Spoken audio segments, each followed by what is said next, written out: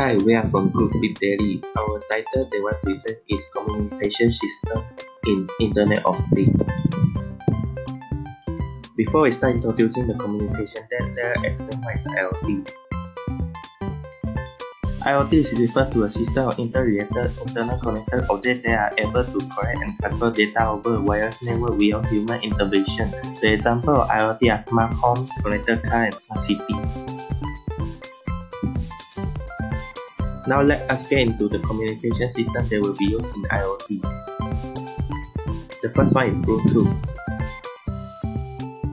Bluetooth is a low-cost short-range device of wireless stereo technology. It is designed with lower power consumption for replacing short-range wire communication like computer peripheral and mobile phone accessories.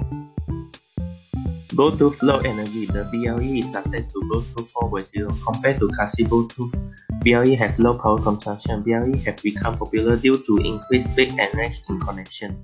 Okay, so let us introduce ZigBee and Z-Wave. What are they?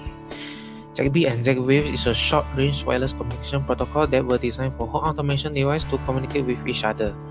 So how they work?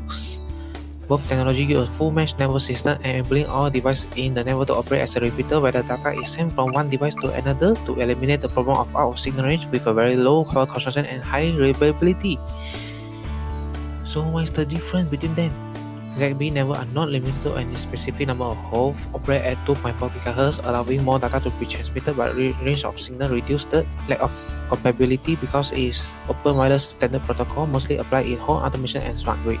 So for Z-Wave, there are only support up to 4 hops between controller and destination, operate at 900 MHz, slightly fewer data to be transmitted compared to ZigBee, but wider range of signal. While it is great compatibility because it adheres to a rigid standard protocol, mostly applied in security and light commercial environment. Alright, let's get into the Wi-Fi and cellular. What are actually Wi-Fi and cellular?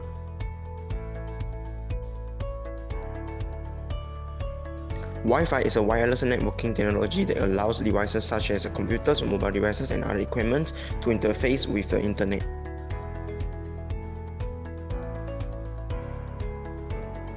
Cellular communication is a form of communication technology that enables the use of mobile phones, where a mobile phone is a bidirectional radio that enables simultaneous transmissions and reception. Do you guys wonder how Wi-Fi and cellular work? Wi-Fi lets you connect to the internet via a router. Cellular data lets you connect to the Wi-Fi via a cell phone signal. So if you are not at home near your router to use your home network, and if you are not connected to the public Wi-Fi, it's likely that you would use your cellular internet. What are the differences between them?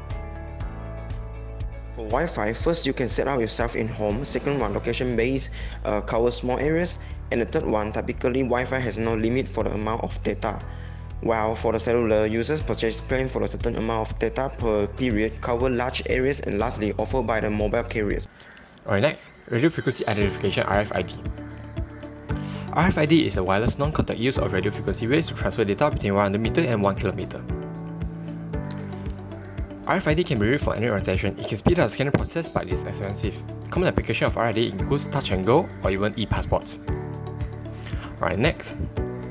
Near-field communication (NFC). Near-field communication is an IoT technology. It enables simple and safe communications between electronic devices and specifically for smartphones. It involves contactless payments such as Samsung Pay, Apple Pay, or even PayWave. The downside of it compared to RFID is that it can only be used within 4 cm.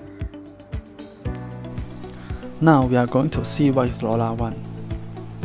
LoRaWAN is low-power wide area networking protocol designed to wirelessly connect battery operating things to the internet in regional, national, or global networks and target key Internet of Things requirements such as bidirectional communication, end-to-end security, mobility, and localization service. This is the transmission of data of LoRaWAN. We receive the data at the end device and upload the data to the gateway, which is the converter or the access point through the LoRaWAN network, and then transmit to the network server for further process. LoRaWAN is power consuming. It requires minimal energy with prolonged battery lifetime up to 10 years, minimizing the battery replacement cost. It could have a long range of connection. It connects devices up to 30 miles apart in rural areas and penetrates dense urban or deep indoor environments. The communication system in IoT are Bluetooth, ZigBee, Z-Wave, LoRaWAN, etc.